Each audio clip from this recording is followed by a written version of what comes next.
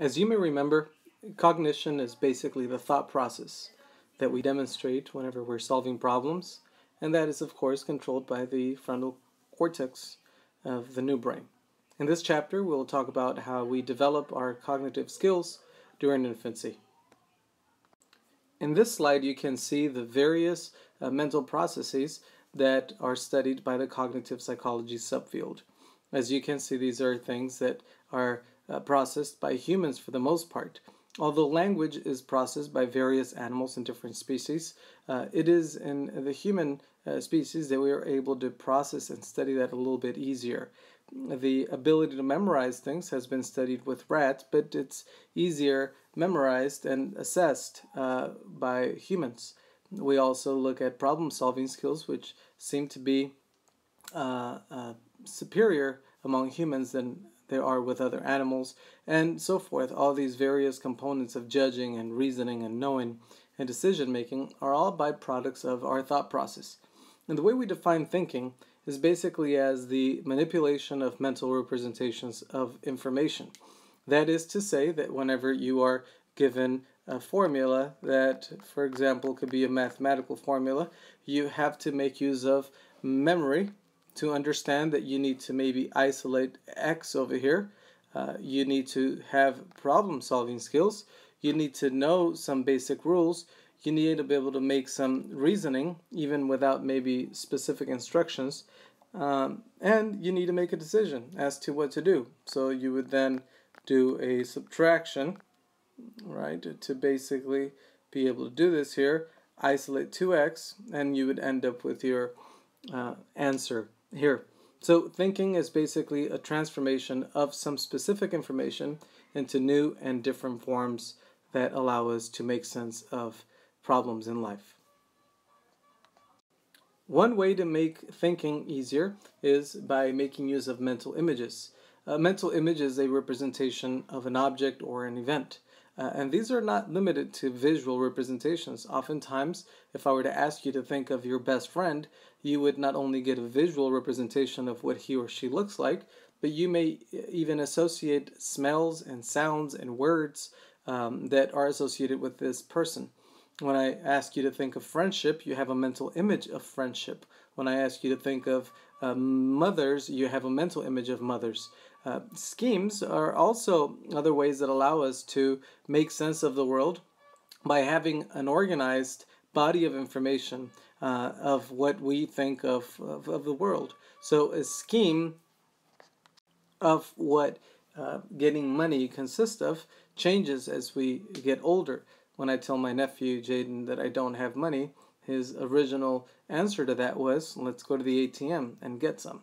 That's his organized body of information. And as we get older, we realize that it's not as simple as going over to the ATM. It's not just somebody giving you money, but you have to have money there yourself. Concepts also allow us to categorize objects, events, or people that may share common properties. When you think of a kitchen, for example, you know that a kitchen would consist of or may be composed of dishes, refrigerator, dishwasher, food, and this is a concept that you have of a kitchen. However, these are not necessarily universal. There are different types of concepts that are seen in different parts of the world. For example, if we were to have you think of a concept of a classroom, you could probably think of a computer projector, you could probably think of air conditioning, you can think of iPads and laptops, but if we were to go to a third world country, somewhere in an impoverished area in Asia or Africa or Latin America, and as these kids, what their concepts of a classroom are, they would probably not think of classroom projectors.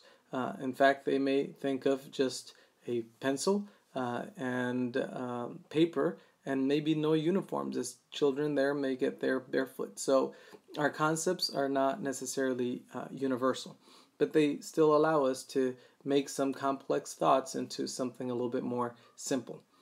A prototype is a typical and highly representative example of a concept. For example, if we were to have you think of a bird, you could think of the bird that you are most familiar with. So if you live by the beach, you may think of a bird in terms of a seagull. If you live by a park where there's a lot of pigeons, then you could probably think of birds and the prototype of bird as a pigeon, and so forth. Anything that is representative for you would basically be an example of a concept in the form of a prototype. As we get older, we begin to tackle and solve problems that we were not capable of in earlier stages of our lives. And one of the ways that we demonstrate that we are close to being able to solve problems that we were unable to before is something they call zone of proximal development. And the ZPD is basically a state of mind or a position of cognitive maturity that allows children to be able to solve problems with a little bit of help from a skilled partner. For example, if the child is trying to solve and put together a puzzle, and instead of having parent solve the puzzle and put it together by the parent should just help them by making use of schemes, concepts, and prototypes so that they could stimulate the brain differently and allow the child to be able to find the answer or solve the problem by themselves. Yes, it would help to have the parent there, but that also would be an advance in their cognitive maturity, a signal that the child is making progress, and by being pushed to a limit, by being pushed to think for themselves, they would be stimulated in a deeper fashion and be able to make greater cognitive maturation. Intelligence tests are used typically by school officials or by doctors to assess whether a child needs special assistance to be able to complete a task. Most of them are done during the school age years. However, there are intelligence tests that are used during infancy. Now, because the child does not have the skill of language, oftentimes children who are assessed for their intelligence during this age will be tested for perceptual and motor responses. That is, their ability to perceive things and their actual movements and responses to those things that are perceived. The newer tests seek to tap into some early language and cognition and social behavior, but these are still in the making. One of the most popular infancy tests for intelligence is the Bailey Scales of Infant Development, and they're currently using the 3rd edition. This is suitable for ages 1 month to 3.5 years of age. The test consists of 3 main subtests, and that is cognitive, language, and motor. So a child is assessed on their ability to pay attention to familiar and unfamiliar objects. They're also asked to engage in some pretend play and are able to see if their schemas and their prototypes and their concepts are in place. The language scale often asks them to follow simple directions. They are asked to recognize objects and people and having them point to them. And they're also, in some cases, asked to name objects when the child is already speaking. The motor scale basically assesses for the child's ability to move and more specifically in the gross motor and fine motor skills. As you may remember, the gross and the fine motor skills are basically gross is anything that allows you to move big muscles of your body, walking, crawling, jumping. And the fine motor skills would be those that require a lot more dexterity. And so buttoning up shirts and handling objects with your fingers. In addition to those 3 other subtests, there are 2 additional scales that are completed by the parent or by the guardian. And these are basically assessing the social and emotional skill of the child as well as the adaptive behavioral component. And the social emotional scale, parents are asked about how easily it is to calm a child when he or she is distressed or upset. They're also asked about the responsiveness of the child when in social settings, and they're also asked about the child's likelihood of engaging in play by imitating those that are around him. When it comes down to the adaptive behavior, they are asked about the child's self-control and also how easily it is for them to get along with others, as well as following simple rules. You must consider that the child's performance in one day is not necessarily representative of the child alone and their capacity. We must assess through a parental report whether the performance on the day of the exam is consistent with how the child performs and engages on a regular basis. Despite the validity and relevance of the intelligence test in children, we find that one of the biggest predictors of cognitive development and individual intelligence in children is how the child is stimulated at home. And we were talking about physical stimulation as well as parental affection. When we are asked about children's ability to perform later in life, some of the things we could tie it to is how much time their parents spent with them during infancy. So we find that parents who talk to their infants and toddlers often give way to an earlier language production, and earlier language production also gives way to a higher IQ score and academic achievement. This seems to be associated with one another, and although we have not had any experiments where we could control and manipulate a variable in and of itself, we find that this is associated or correlated with one another. When asked parents as to how active they were and stimulating their children during early life, we find that there is a greater likelihood that they would score higher and have higher academic performances later in life. We also find that a warm and responsive parenting style is associated with how children will respond later in life. If parents are very cold and distant, we find that children will often be cold and distant as well. Language is one of the most important ways of assessing the cognitive development of individuals. We find that through communication, we demonstrate our ability to remember things, and we also demonstrate knowledge of the grammar that we've been exposed to. Every language has a form of information through symbols that are arranged according to grammar and these systematic rules. Now, again, language in humans and in all other animals is a cognitive ability, but in humans it's a lot easier to study because we could communicate with a person, whereas with another animal of a different species, we would have to assess that in different forms.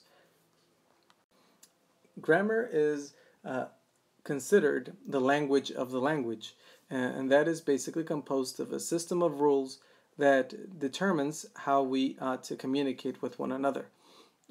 Grammar in English is different than grammar in Spanish. However, every single language has the components of language that we'll be discussing in a bit, just that they may be slightly different. For example, phonemes or phonology is basically the study of the smallest basic units of speech. A phoneme affects the way we use the sounds to form words and produce the meaning. For example, if we were to look at the vowels in English, we have A, E, I, O, U. In Spanish, we have the same vowels, but we pronounce them differently. In Spanish, it'd be A, E, I, O, U. If we look at someone, phonology, that speaks English, and we ask them to read this word here, it would basically sound as fat. If we add another vowel to those three letters, then the word and sound of A would go from fat to fate. And these are two different phonemes that are produced from the exact same letter, which is A. If you speak to someone who speaks Spanish, they would read this the exact same way, fat and fate. And that is basically, again, a phoneme that is universal, but that according to grammatical rules is employed differently. The differences in phonemes is believed to be at the root as to why certain individuals struggle to learn other languages, especially as we get older.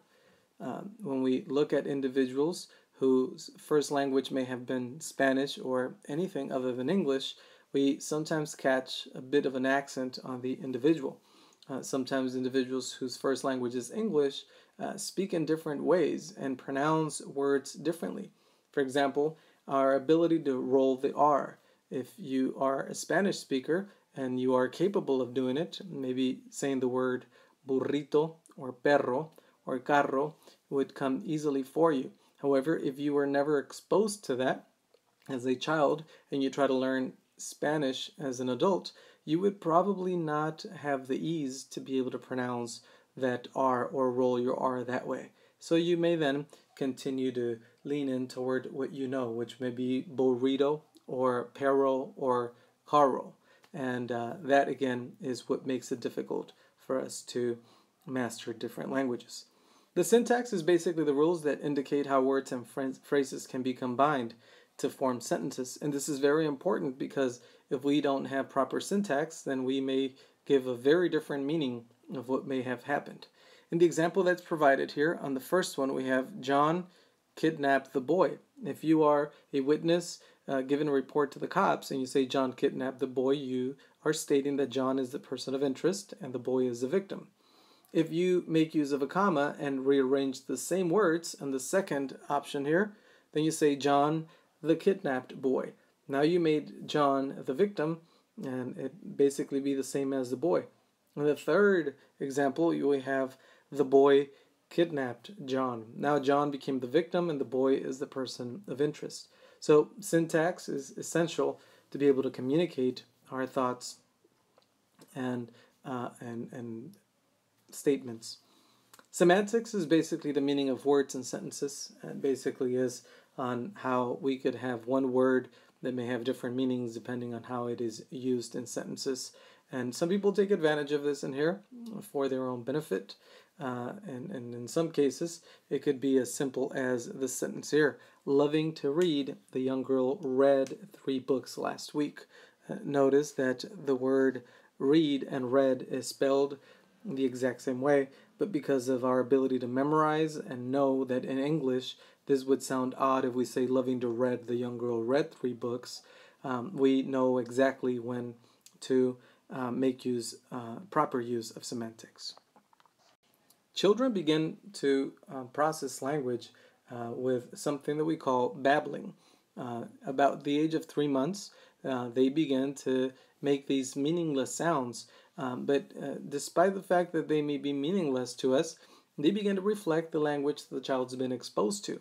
So we now know that a child who's exposed to Chinese, for example, their babbling is more aligned with the Chinese language and phonemes than a child who has been exposed to or raised in an English-speaking household.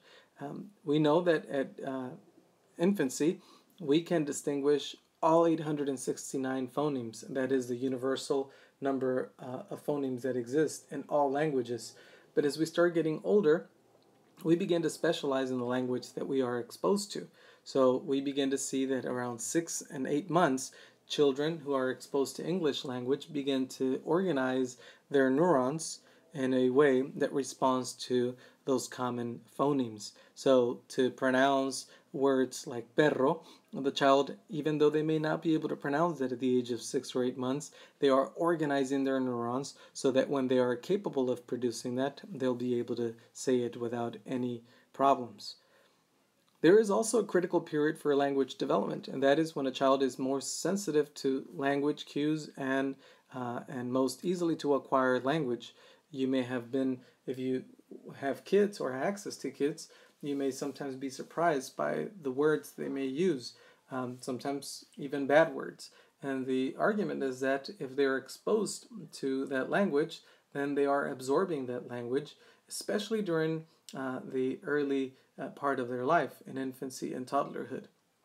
Children who are exposed to language are capable of producing just the exact same, and children who aren't exposed to language oftentimes have difficulty overcoming the deficit even into adulthood, as we saw in previous chapter with Ginny, the feral child who was confined to a bedroom without any communication with adults from the age of 20 months to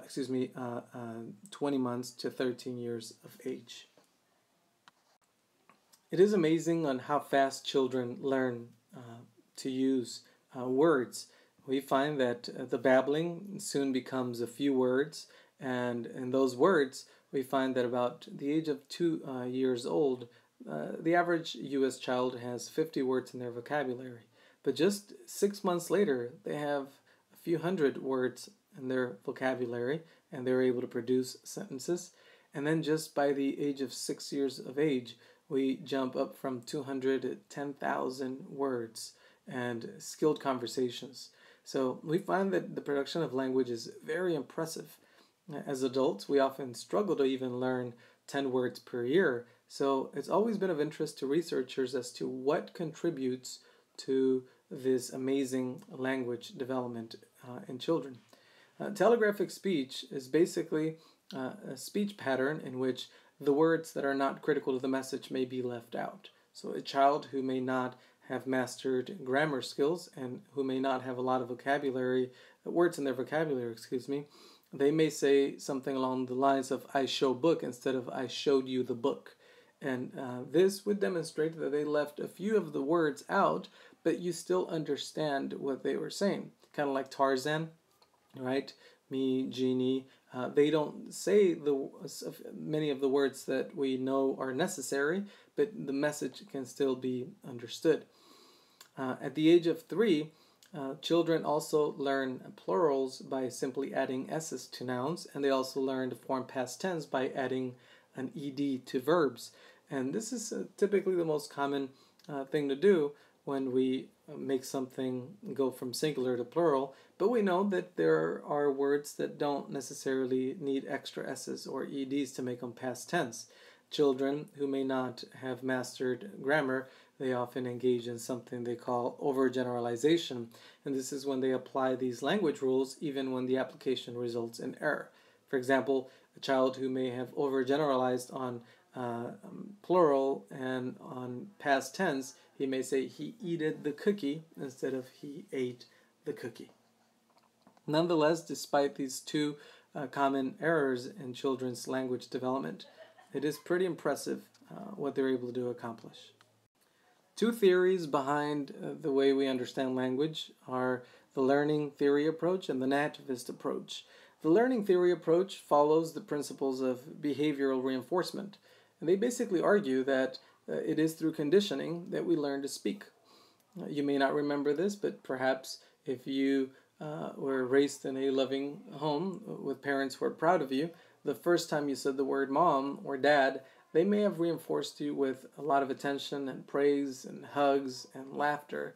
And that alone, according to this theory, served as a reinforcement.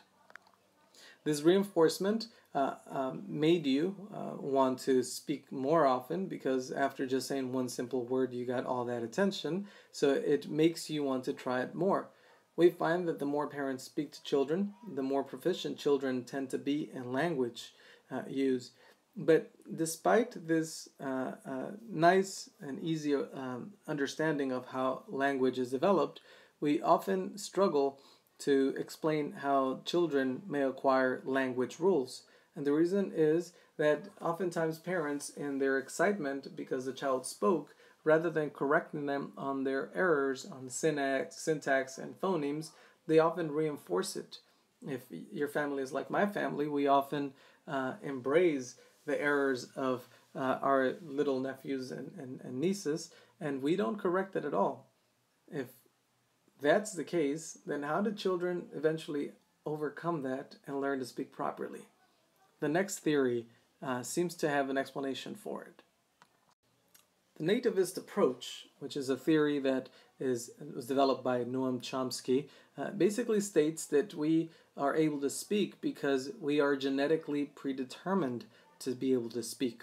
Noam Chomsky argues that there is a mechanism that directs our ability to speak, and one of the things that facilitates this mechanism to work well is that all the languages in the world share a common underlying structure that he called the universal grammar. And that is, again, going back to our infant stages, we are able to pronounce every single phoneme that exists, all 869 of them. And so we find that a child who may have been born to Russian parents could have been adopted by parents in Argentina, and since they are equipped with a universal grammar and with a language mechanism, they would be able to speak Spanish like Argentinians do. You could also have an Argentinian child and by Argentinian parents and be raised in Korea, and the child would learn to speak Korean with just as much ease as children who are born to Korean parents. Chomsky argues that the brain basically has a neural system that he called the language acquisition device that basically allows us to understand the structure that the language provides and that allows us to use the different characteristics of the native language. And that includes all the grammar that we would require to be able to get our message across. For the most part, the discussion about language development is still very much up for grabs and is a work in progress. For the majority of developmental psychologists, an interactionist approach is the most logical way to tackle the understanding of language production. And they argue that through an interaction of the nativist and reinforcement, we are able to learn to speak.